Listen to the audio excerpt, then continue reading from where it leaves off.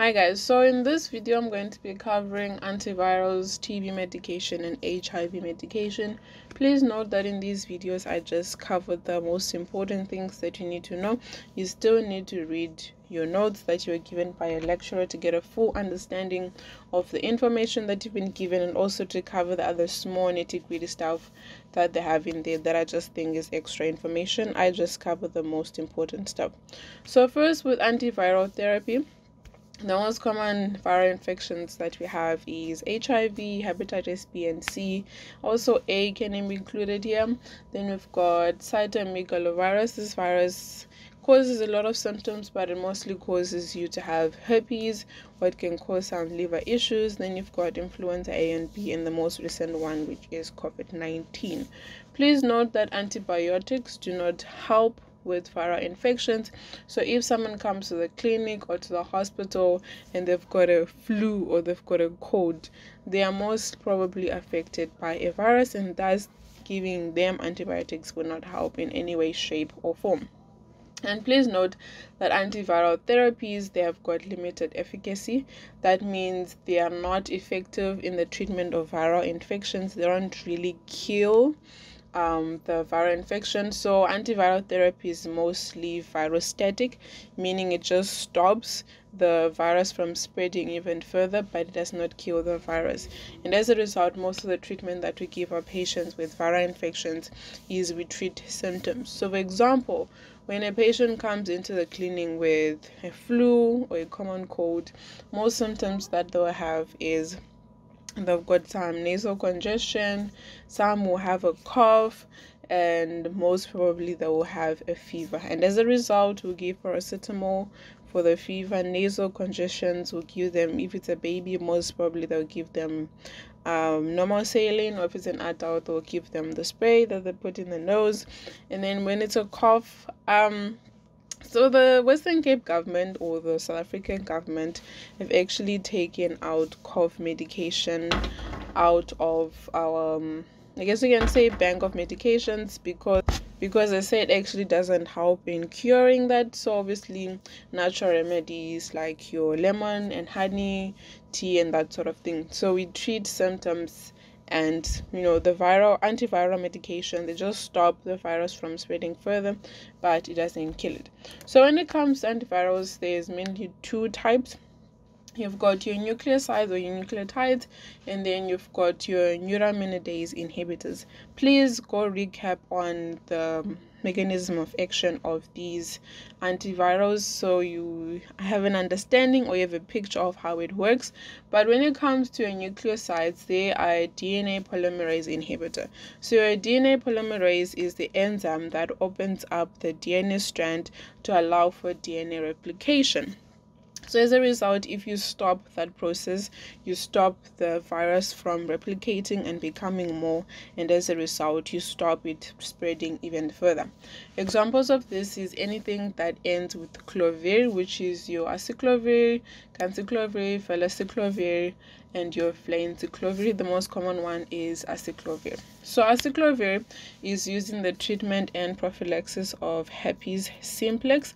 Please note that it distributes widely, so that means it goes into different organs, but most dangerous one is it enters your cerebrospinal fluid, and that means it can cause some head issues. So you can have a viral infection in your head, and you don't want to have that. That might cause meningitis, and that's a whole lot of issues that goes with that.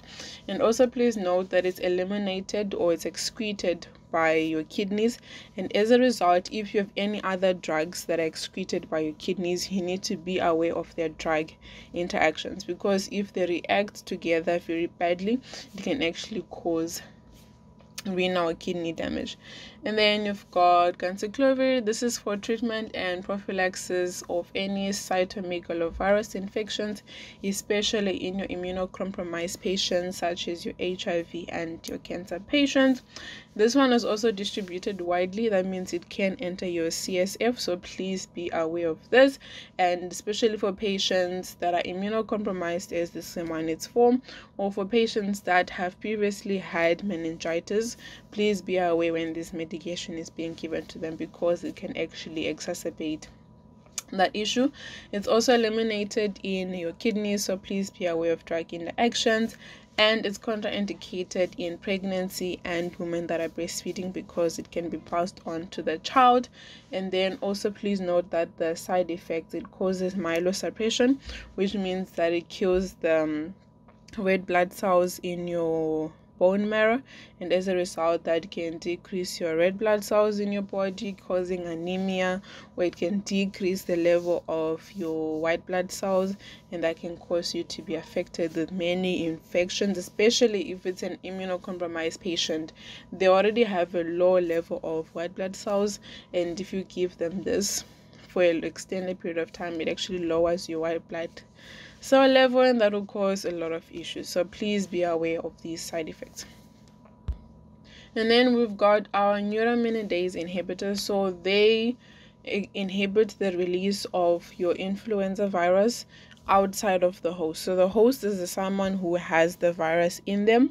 So if you stop it from passing on to someone else, you can stop it being spread among people.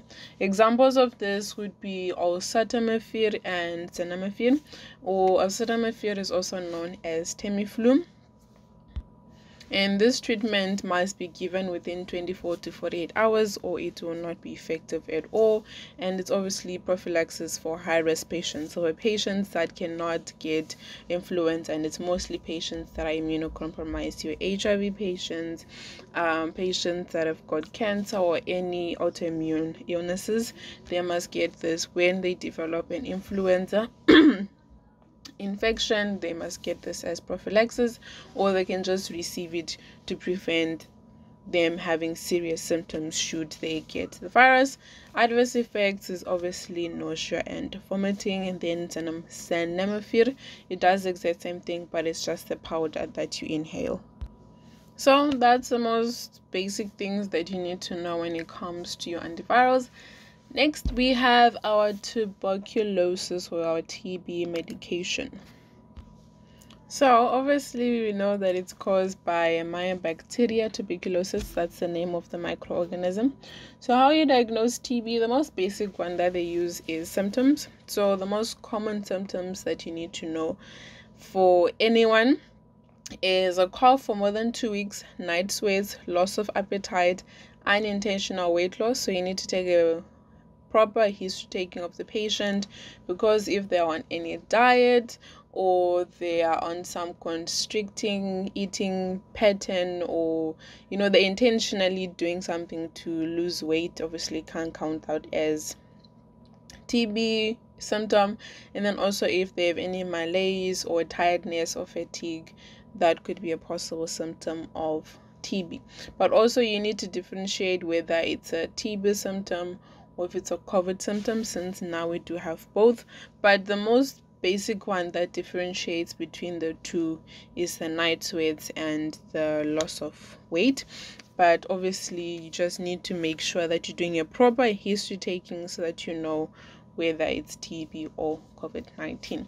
Then next we have our sputum examination. So once you have these symptoms, the most ones that they use would be if you have a cough and you have the night sweats, then they'll expect you to have a gene expect done. This is when you cough up mucus and you spit in a small little blue specimen jar. It gets sent off to the lab and they will check if there's presence of the mycobacteria, and also if it's to check its sensitivity to rifampicin, because obviously if it's not sensitive to rifampicin and it can overcome rifampicin, that means you have extreme drug resistant or just drug resistant TB, and that will cause you to have a different treatment regimen and that sort of thing. But if it's sensitive to rifampicin, that means you be put on the normal first line regimen of TB treatment. Then also they'll do what is known as a smear microscopy.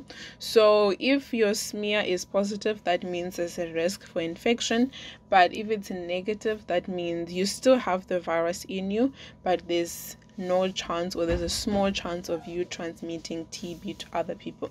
And as a result, you want your smear to be negative after 2 months on being on treatment, because after 2 months you should not be able to spread TB. So that's why in the first 2 months you still need to have your mask and be more cautious how you act around people, because you're still quite infectious.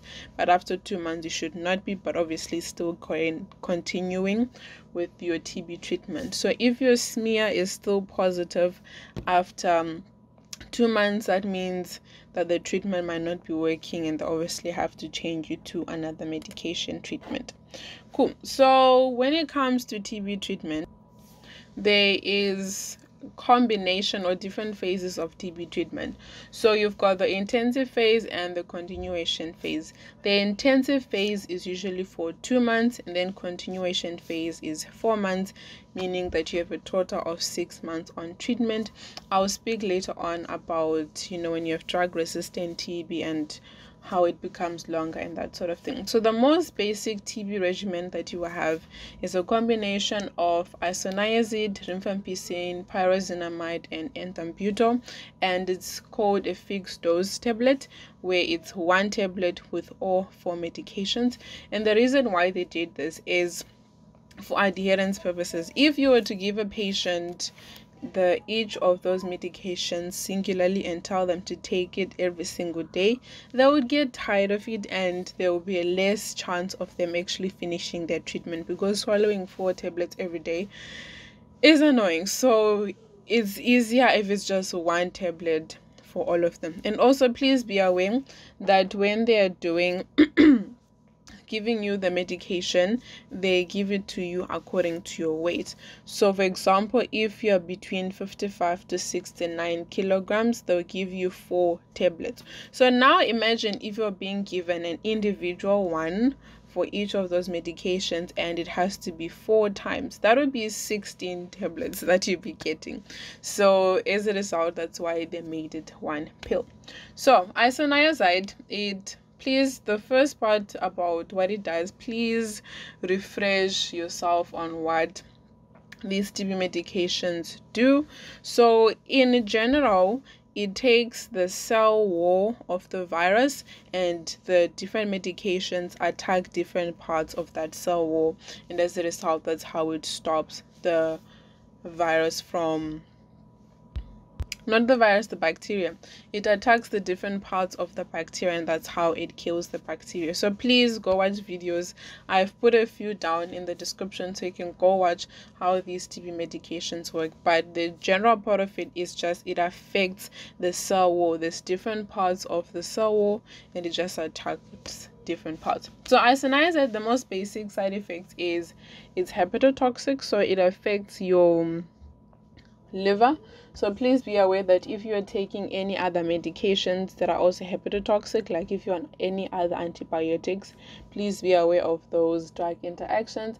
And it causes peripheral neuropathy, which is pretty much a tingliness in your fingers, and sometimes you can stop feeling things, your fingers become numb and that sort of thing.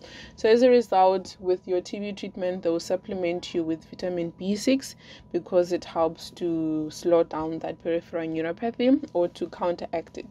Then we've got rifampicin. Side effect is GI, so stomach cramps, nausea, vomiting, diarrhea, and causes discoloration of bodily fluids. So if you've ever worked in a medical ward, you would have known that when you crush most of the TB medication, it turns orange, and it is because of the rifampicin. And as a result, you need to take it with food just to decrease that discoloration of your bodily fluids. And it also causes what is known as enzyme reduction. So what this means, if you take it with any other medication, it decreases the bioavailability or the amount of drug that is in your body. So for example, if you're taking it with any oral contraceptives, it decreases the amount of oral contraceptives that are being absorbed by your body, and as a result, your oral contraceptives become less effective, and as a result, you might become pregnant. So as a result, they are contraindicated with your oral contraceptives because it affects how it functions. Obviously, if you're on oral contraceptives and you're on TB treatment, they're more likely to put you on the injectable contraceptives like a petogen or a Restorate, or they'll give an implant just to obviously avoid those drug interactions or that sort of thing. Then we've got pyrazinamide. Side effects include joint pain, and it's also hepatotoxic. And then ethambutol. In side effects is ocular neuritis, so it affects your vision, and that is as a result they will do what is known as vision checks. So as you can see with these medications, they cause vision issues, they cause nerve damage, they cause joint pain and that sort of thing. So as a result, when you are started on TB treatment, they'll put you on what is known as DOTS. This is directly observed treatment short course. So for about 7 to 10 days, you'll be going to the clinic every single day. They'll give you a medication for that day, you drink it and you go home. And obviously they have to now ask you questions. Are you suffering from any numbness in your fingers? Is there any joint pain? Is there any vision issues or any other side effects that the patient might be experiencing? And obviously they discuss with the patient. Should they need to change it, they will do so. So they just do it for those 7 to 10 days to make sure that the patient understands what is going on, and also to avoid having those serious symptoms happen to the patient. And if they are happening, they can change the treatment. So they will do that for 7 to 10 days. And then after that, they'll be given medication for a longer period of time, so that they're not coming back every single day. And then if you are in a community area, then you have community health workers coming to check up on you instead of you going to the clinic every single day.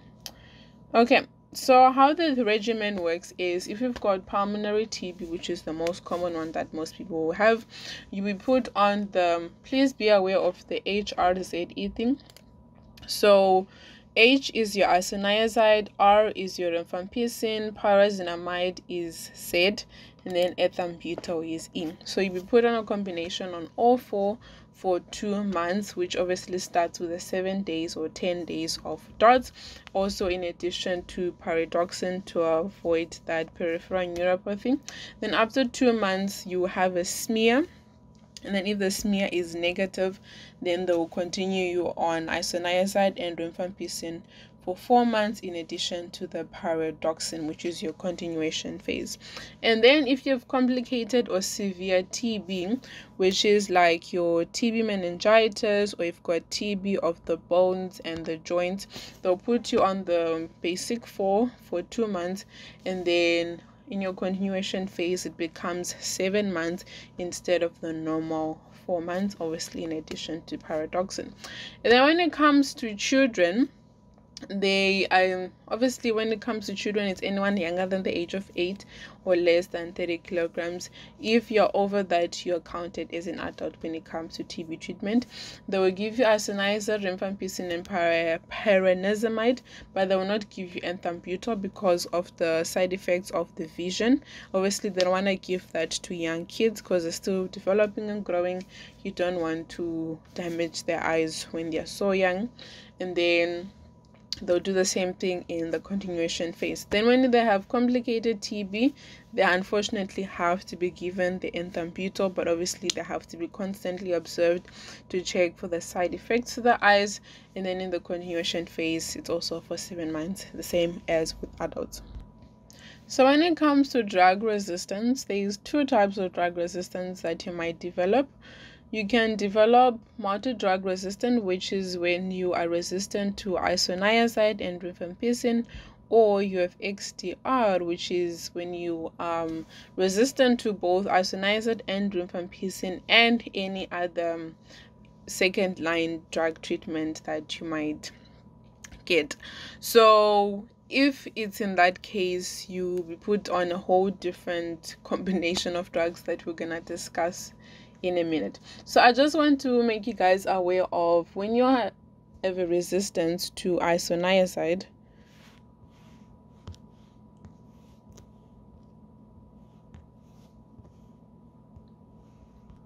you can have 2 types of immutations.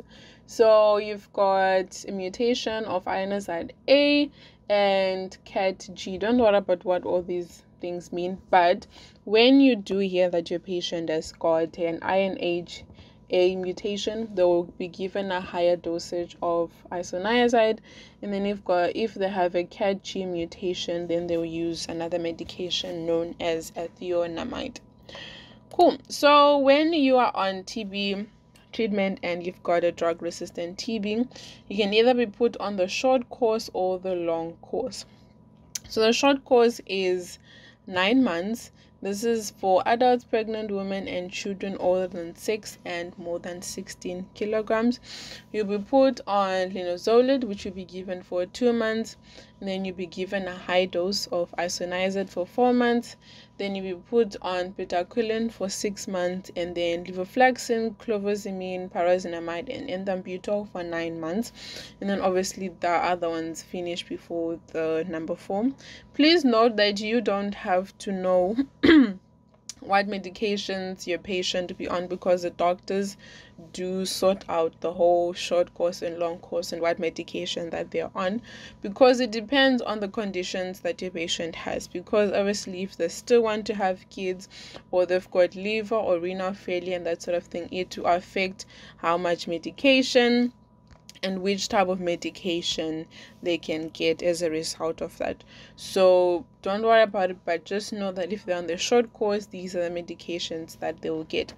And then when it comes to the long course, you're getting it for 18 months. Your core drugs would be betaquilin, dinozolid, levofloxacin, taurusidone, and clofazimine, and then obviously it has to be administered with pyridoxine to prevent peripheral neuropathy. So when it comes to your long course, you've got group A, B, and C. So group A and B, they'll be given together, and then C, they'll add it on to A and B if the regimen is not complete, or if one of the drugs in A or B are not able to be used. So in group A, you've got 3 drugs, which is your levofloxacin or moxifloxacin, and these are included if you have any CNS disease or you are likely to get a CNS disease. And then obviously if the patient is resistant to any fluoroquinolones, then obviously they would take out levofloxacin out, and as a result they might take any other medications from group C to replace that one.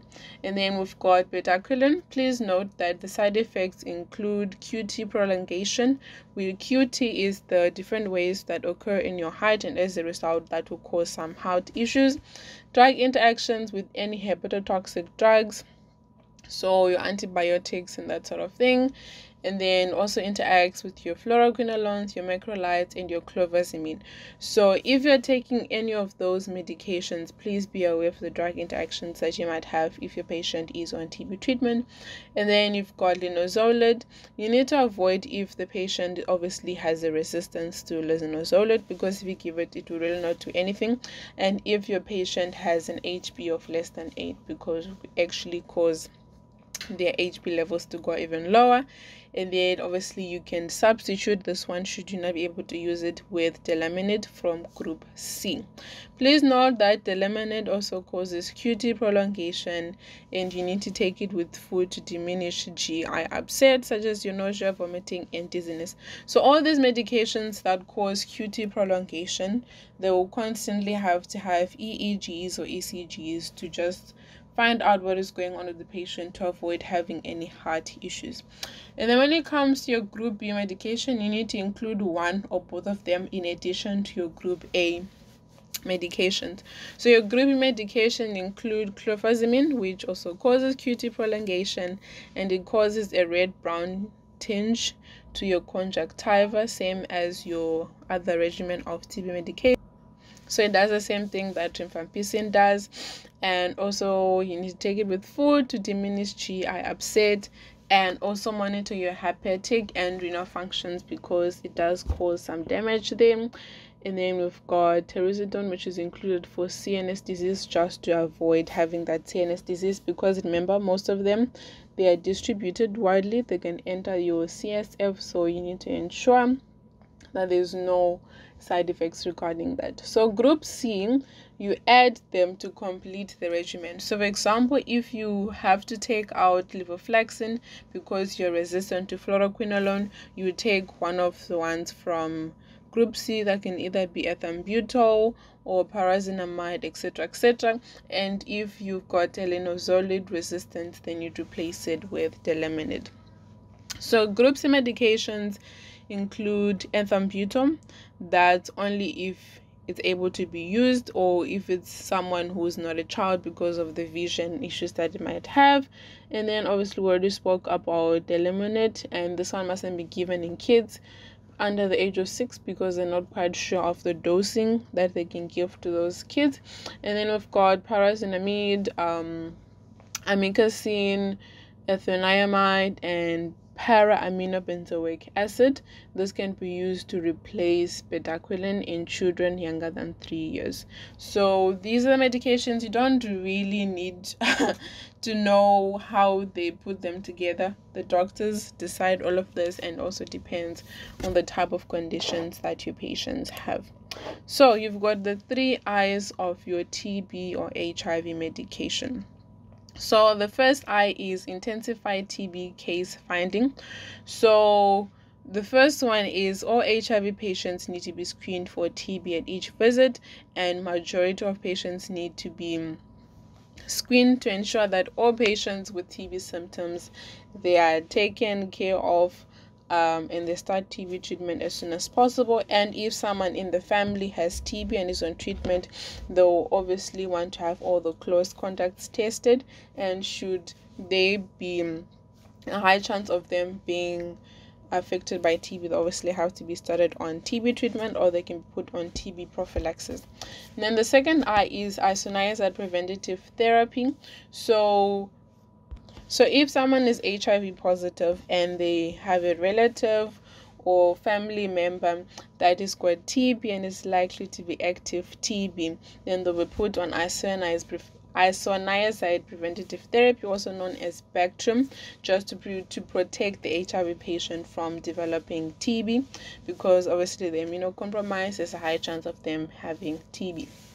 And then also the third I is infection control in the health facilities and in the households to prevent the spread of of TB. Okay, so that was tuberculosis. That one went very quickly. Now we have HIV. HIV is quite long. There's a lot of medications that you need to know with HIV. So the general information that you need to know with regards to HIV: there's about 7.2 million people with HIV, but only 4.4 million are on antiretroviral therapy.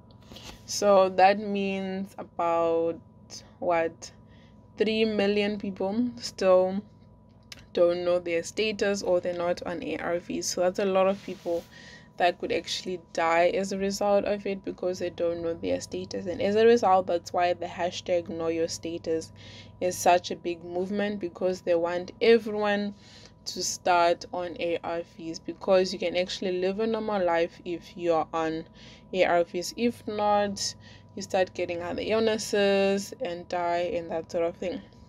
So there's about 270,000 new infections each year, and majority of these are caused because people do not know their status, and as a result they include themselves in unsafe sex and all of that jazz, and as a result end up being infected. And then another thing is PMTCT, which is prevention of mother to child transmission. So the goal is to have less than 2% of transmission rate, and as a result, that's why all pregnant women are tested for HIV almost 3 times during their pregnancy. I think it's taken the day that you start or you register yourself for maternity care, and then I think it's in week 28, 35, and then just after birth. But yeah, correct me if I'm wrong then. And also after the child is born, the child will have to be tested at birth, 6 weeks, 10 weeks, sometimes 14 weeks, 6 months, and then 6 weeks after they stop breastfeeding, and if the mother is tested positive the day that they register for their maternity care or the day that they find out they're pregnant, they need to be started on treatment that same day. And then also we've got what is known as the Joint United Nations Program, or UNAIDS, on HIV and AIDS. They have what is known as the 1990 target. So they want to have 90% of people living with HIV to know their status, and for 90% of people living with HIV to be on ARV therapy, and for 90% of people receiving ARVs to have durable viral suppression, so that they can obviously have normal marriages and they're not spreading it as quickly as it is, because people have such low viral suppressions. So we've got what is known as ARV therapy, or highly active antiretroviral therapy. So the goal of ARVs is directly it stops the viral production by decreasing your viral load, and also indirectly it helps your immune recovery. So when you're decreasing the viral load, which is the amount of viral copies that are within your body, you can allow your immune system to recover, and as a result your CD4 cells increase. So that's the whole goal of ARVs. Please recap on the mechanism of HIV and ARVs and how they affect the viral cells. Okay, so the principles of ARVs is that it's a long life combination therapy, and for them to have good adherence they also use a fixed dose combination that's taken once daily, the same as your TB treatment. So there are 6 classes of ARVs. You've got your nucleoside reverse transcriptase inhibitors, then you've got your non-nucleoside reverse transcriptase inhibitors, protease inhibitors, integrase inhibitors, fusion inhibitors, and chemokine receptor antagonists. So all these different classes affect the virus in different ways. For example, your nucleoside reverse transcriptase inhibitors, it stops the cells, it stops the virus from replicating itself by inserting itself into the different nucleotides, so your adenine, guanine, cytosine, and thymine. So it stops the viral from replicating itself by changing the order of those nucleotides. So these antiviral medications affect different parts of the virus itself. So please go recap on this so you have a better understanding of it. So with your nucleoside reverse transcriptase, the most common ones that you need to know is your abacavir, your emtricitabine, lamivudine, stavudine, tenofovir, and your zidovudine. Zidovudine is mostly given to kids as a prophylaxis for HIV, but the most important one is tenofovir and emtricitabine. So when it comes to tenofovir, it's a fixed dose medication. So I'll speak about this, later on when you're talking about the first line treatment of HIV. So the fixed dose is 300 milligrams per ounce once daily.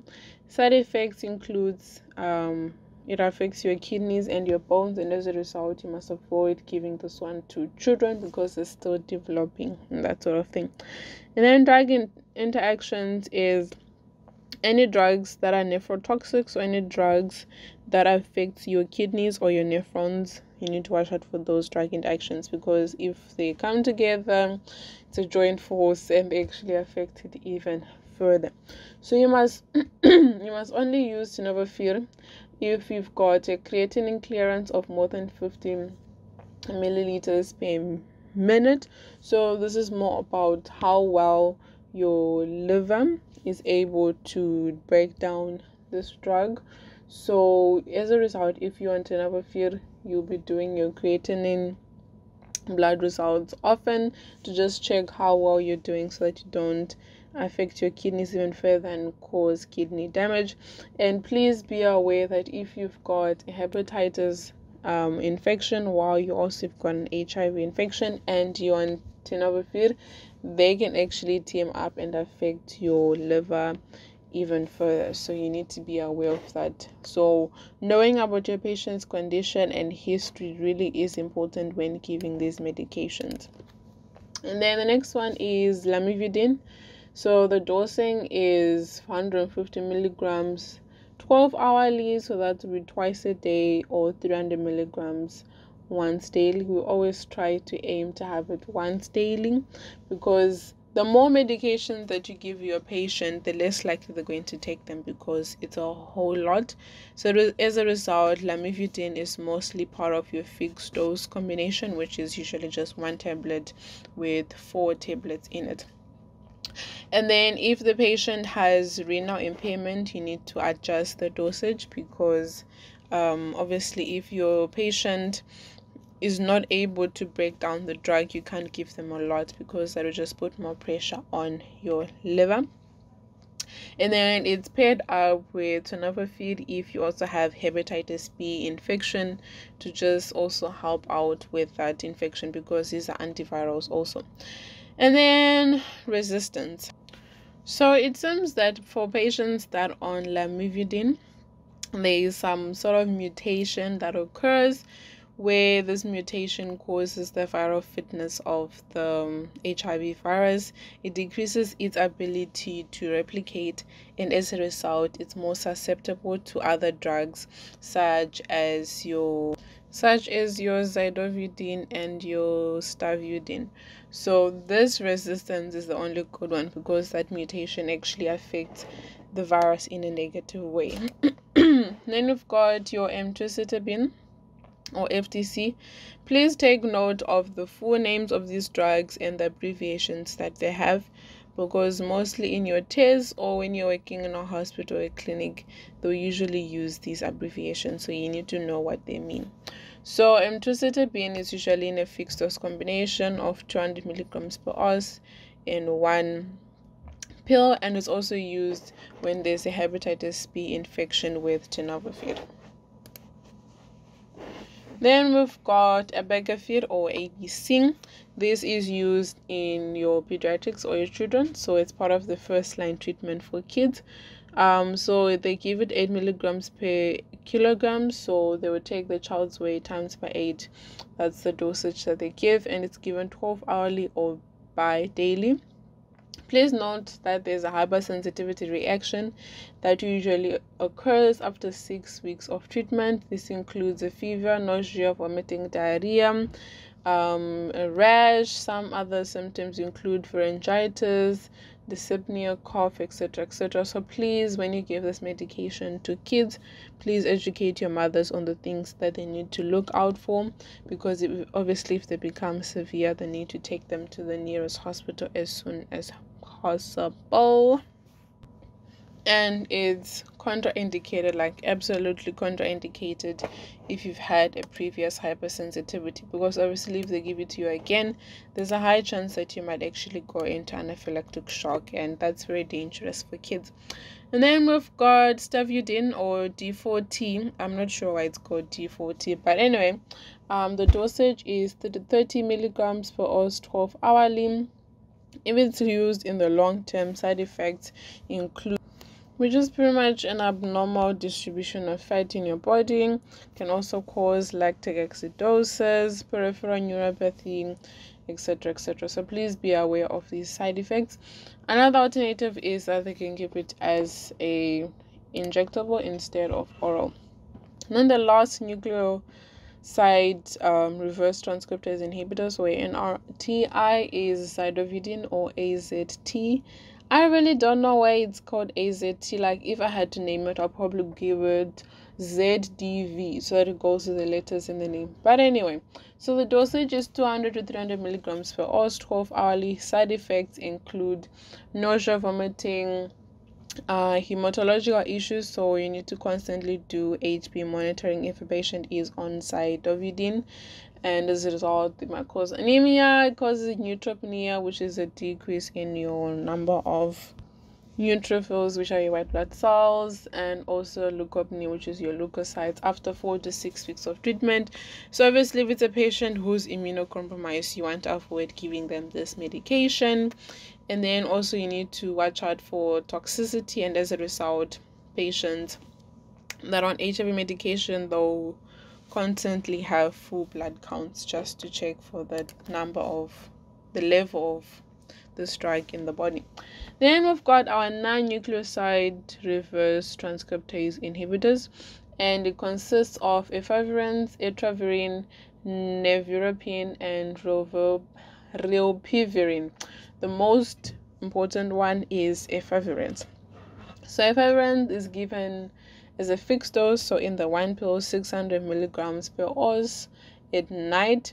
Pharmacokinetics is absorption doubles or goes up by 50% with a high fat meal. So obviously you want to take it with a really fatty meal, but obviously have your good fats instead of your bad fats to avoid obviously obesity and that sort of thing. Obviously you need to give it at night because it causes vivid dreams, dizziness, and can also sometimes cause a rash in the first 4 to 6 weeks of treatment every single. And as a result, you need to give it at night. Wow, English is just failing me today. And it's contraindicated in CNS disorders. So for any people that already have CNS issues, especially like your epileptic patients, you need to avoid giving that medication to them. Then we've got nevirapine or NVP. It's no longer recommended for newly started patients because it causes a rash and also drug-induced hepatitis. So obviously you want to avoid that as much as possible, and I rarely see this medication being given to patients. And it's also metabolized by your liver, so it's got a high drug interactions with your TB medication. So all the TB medications that I named that are hepatotoxic, please be aware, especially if your patient has both conditions, TB and HIV, you need to be aware of this combination. So as a result, when patients are being given medications, you need to look at the whole history, what medications are they on, and that sort of thing, because the drug interactions can be really dangerous. So you want to avoid them as much as possible. And also it causes toxicity, and as a result, they will do full blood counts, and also ALT, it's a liver enzyme that is released, so they'll also do liver tests. And then we've got your non-nucleoside reverse okay, I'm not even gonna name that name is just way too long. The third one is rilpivirine or RPV. This is a second line treatment. It's also used as a fixed dose, which is a combination of tenofovir, emtricitabine or lamivudine, and then with rilpivirine. And drug interactions with rifampicin are dangerous, so if the patient is on TB treatment, please do not mix, or either you choose a different HIV regimen or you put them on a different TB regimen. Just depends on the patient's condition. And if the patient has a viral load of more than 100,000 copies, please do not use it. Okay, and then we've got our integrase inhibitors. This consists of retigrafid, dolutegravir, or cobicistat. The most important one that you need to know is dolutegravir or DTG. It's a first-line regimen or alternate first-line regimen in a fixed dose combination. So to be tenofovir, emtricitabine or lamivudine, and dolutegravir, but I'll speak about this later on. And the dosage is 50 milligrams once daily. It's superior to efavirenz because it's got a better tolerability, so patients are able to tolerate it much better, and it's got a higher barrier to resistance, so there's less likely to have a resistance to it, and as a result, it's mostly used for most patients. Side effects include mild or self-limiting insomnia, and as a result, they'll suggest that you take it in the morning so that obviously you experience your insomnia during the day, and then at night you're fine. It can cause some headaches, some CNS issues such as dizziness and that sort of thing. It can cause some gastro issues such as nausea, vomiting, diarrhea, etc. And then also causes weight gain. So if you've got an obese patient, you'd rather put them on efavirenz than dolutegravir because of the weight gain that it causes. And then please note that it causes neural tube defects. So if a patient is pregnant, you need to avoid giving them this regimen during their first trimester. So most people suggest rather avoid it during your whole pregnancy, but mostly in your first trimester. And then you've got your fusion inhibitors and your chemokine receptor antagonists. These are not used in the government. They're used in the private sector, so you don't even need to know about them. But examples include enfuviritide and maraviroc. So drug interactions that you need to know. So rifampicin decreases dolutegravir. As a result, the dolutegravir dosage will have to be doubled to 50 milligrams 12 hourly or 100 milligrams once daily.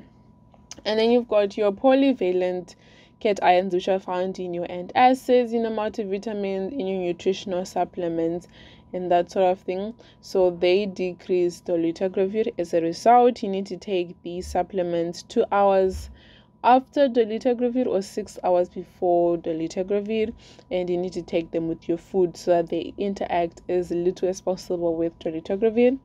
And then if you're on any anticonvulsants, and also decrease dolutegravir, therefore rather use another form of anticonvulsants such as your valproate, lamotrigine, etc., etc.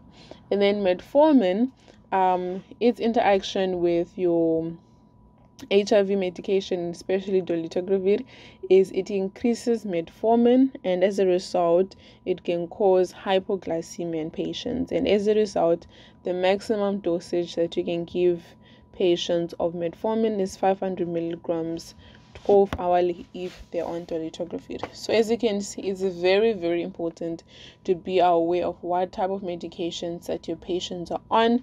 Even if your multivitamins might sound insignificant, you need to ask those questions so that you know what medications they can get. And also as a nurse, you need to be able to educate your patients about these issues. And then we've got what is known as your boosted protease inhibitors or your protease inhibitors. So these are not used on their own because they've got a lot of side effects and drug interactions. Therefore, it's used in combination with other things. Examples of protease inhibitors is atazanafir, darunavir, lopinavir, and ritonavir. The last two are the most important ones that you need to know.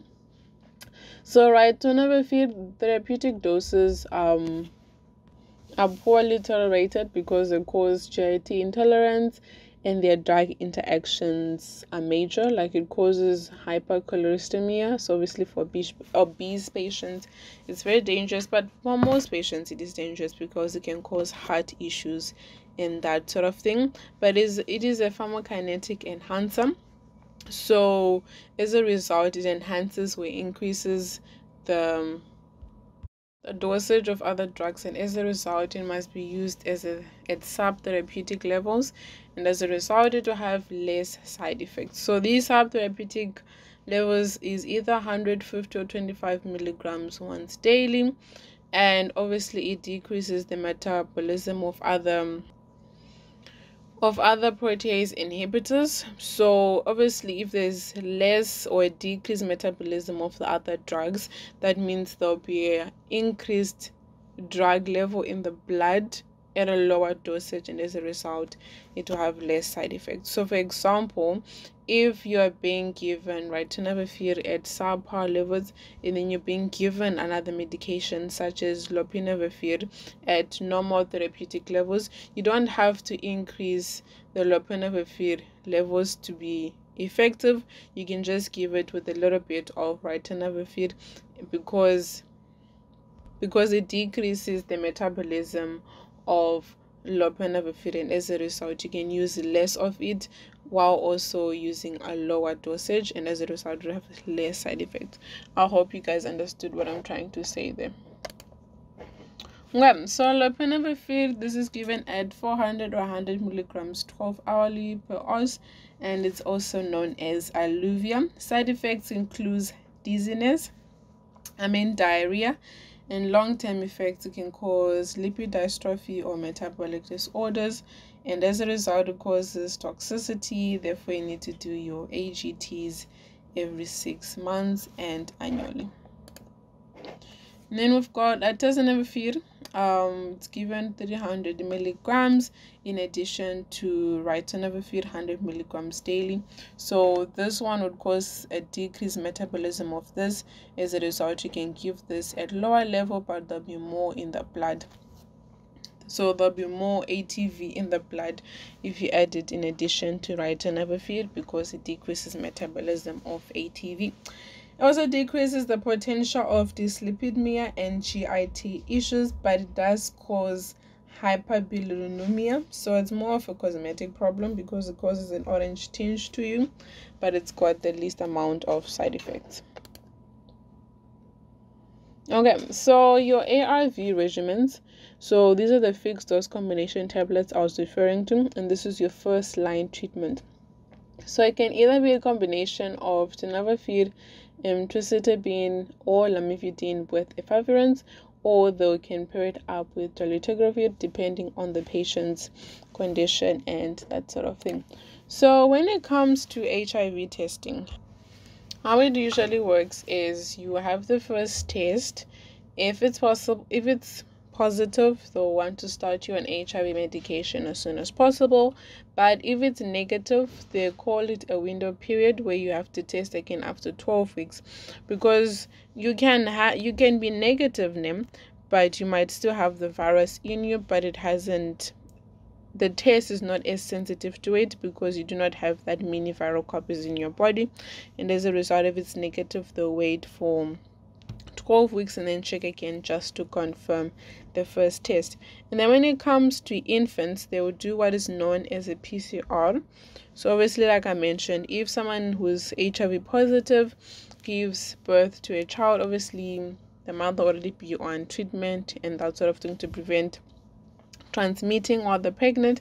And then after the baby is born, they'll be tested, which is what is known as a PCR. And they'll also be tested at 6 weeks, 10 weeks, sometimes 14 weeks, and then at 6 months. At 6 months, most babies, they start being breastfed during that point, and as a result, they have to take the PCR or the HIV test again 6 weeks after they've been breastfed, and then they'll check it again at 9 months, 12 months, and then at 18 months the child can have a rapid HIV test that normal adults have. So once you've been tested for HIV, they will do what is known as the test and treat approach. So if you're tested positive, they'll want to start ARVs on the same day, especially with pregnant women, to avoid transmitting to the child. And then obviously there's a few exceptions to the rule. So if you're on TB treatment, they want to wait until 2 weeks till you are stable on TB treatment. So if you've already been on TB treatment for a few months, then they can start it. And then if you've got signs and symptoms of cryptococcal meningitis, they obviously want to wait 6 to 8 weeks. And then if you've got TB meningitis, they want to wait 4 to 8 weeks so that you get your treatment for that and that sort of thing. Then start you on HIV medication. And then if you've got cryptococcal antigen positive, so you don't have the symptoms, yes, but you've got the antigen in your body, then they wait 2 weeks while you're on fluconazole treatment and then start your HIV medication. And then if you've got an acute illness like bacterial pneumonia, they'll wait for 1 to 2 weeks before they can start you on treatment. And if you've got signs and symptoms of liver disease, then they'll want to manage the cause of that first before they start you on any treatment, because remember, most HIV medication, they're hepatotoxic, or they'll cause some liver issues, or they are metabolized by your liver, so obviously they'll have drug interactions with that and that sort of thing. So you don't want to give a patient who's already got a liver issue medication that's going to affect them. Then we've got what is known as HIV monitoring. It consists of 3 stages. You've got clinical staging, immunological monitoring, and viral load. So clinical staging, according to the World Health Organization, it is the indication of the degree of immune suppression. And obviously if you're at stage 4, you've got little to no immune suppression. Obviously, if you're at stage 1, you've got a high immune suppression. So please just read up on the different 4 stages. When it comes to that, you need to know which organ or which body part is being affected at each stage, because there's certain things that are being affected at each stage. So when it comes to your HIV infection, you've got what is known as your acute retroviral syndrome, which is pretty much the symptoms that you have. So you have flu-like symptoms, and at that point your HIV is spreading throughout the body.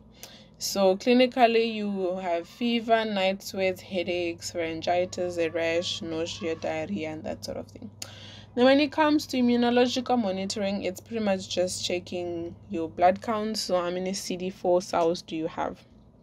So your normal levels is 600 to 1000 cells per centimeter, but obviously it can range depending on infections, nutrition, tests, variability, physiology, and that sort of thing. So obviously the smaller the number, the more immunosuppressed you are, and that's a higher chance of being infected by the illness. So obviously you wanted to have a high CD4 count and a low viral load.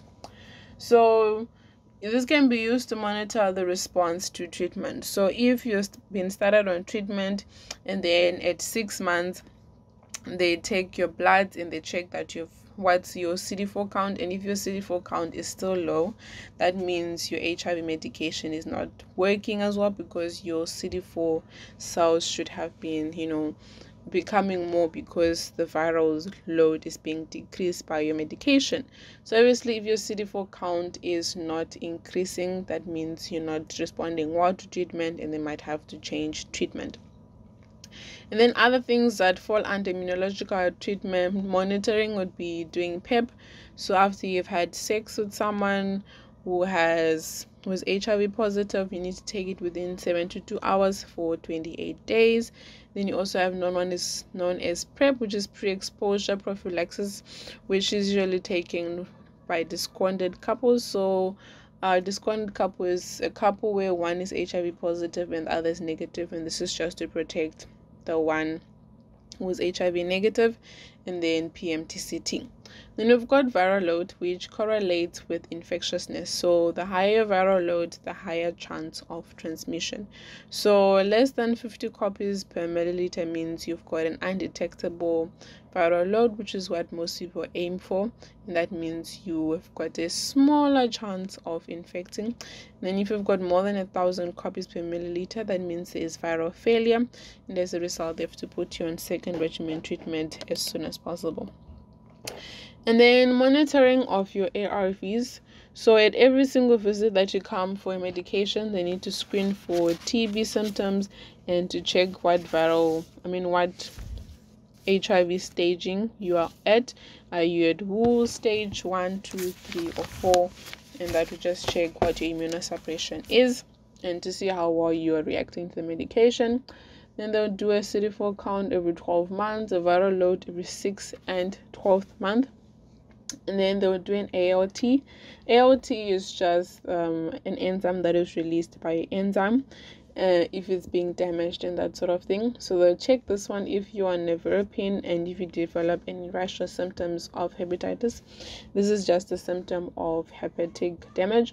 And then a full blood count is done at every 3rd, 6th, and 12th month of every year if you're on tenofovir, to just check toxicity levels.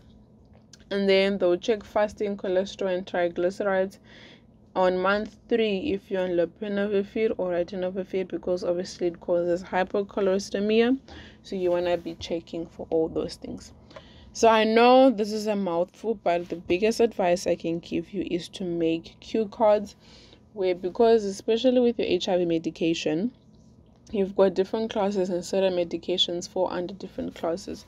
So you can have different colored cue cards that will say this is this class. So for example, if you've got your nucleoside, your NRTIs, you can have them in red, and then you have a list of them, what the medication is, the abbreviation, it's very important, the side effects, drug interactions, and any other important things. Cue cards will be the easiest ones for you to know, and all other stuff is just general stuff that you need to know. But hopefully this helps.